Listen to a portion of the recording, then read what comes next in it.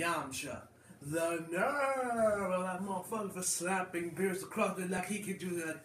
Yamcha, who the hell do you think you are, bro? So, okay, guys, so in this episode of Dragon Ball Super was very good. It was really, really entertaining. A lot better than the last one, and not just in the art of animation.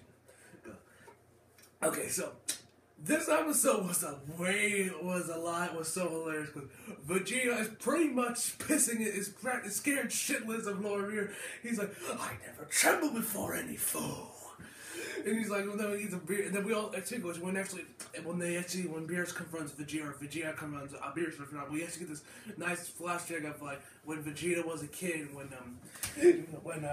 Lord Beerus has like his foot on King Vegeta, this is actually the first I've ever seen King Vegeta and Kid Vegeta, King Vegeta and Kid Vegeta, at least not in anime form. I have seen them before from games like Budokai Tenkaichi 3. This is the first time I actually see him in anime form, which was, it was weird seeing Vegeta as a kid. It was just a little weird seeing that, because I'm so used to him as an adult. But yeah, this episode was fucking hilarious, because Vegeta's constantly paranoid through the whole episode. Like, they have like, Krillin gives him like, there's a bunch of food that has like, these, I forget what they're called, but it's like something Russian roulette, where it's like pretty much one of them, where all of them have squid except, and one of them has wasabi. And also, and Vegeta's like sweating like, oh god, like, please quit, and then when he like started, when Lord Beerus just like making like grunts and stuff, Vegeta's like, we're screwed, but he's like, oh yes, this is so amazing, and then he's like, whew. Oh, and then later on, the cookie scene. Where Vegeta goes into his inner Soma from Food Wars and just like, so fucking funny.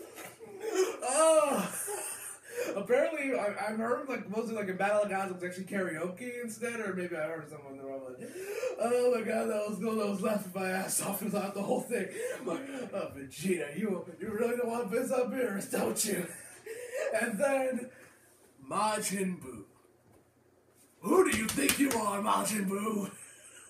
I mean, I know you were the last Billy Goku and Crew Face in the so Majin in this episode, when Beerus and Majin talk, people tell Beerus about pudding, a new delicacy here on Earth, and then he asks and then they find that the pudding deal does not have it left because Majin Buu took it all, and Majin Buu does not want to share it. Majin Buu, it's like legendary. Majin Buu doesn't have to share, and then literally when Beerus asks him like, well, he just licks all over all of them. I'm like, you motherfucker. And then literally then we have a standoff, and then Beerus just kicks his ass. He's like,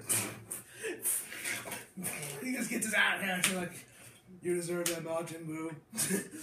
So this episode's pretty goddamn amazing. I give this episode an 8.5 out of 10.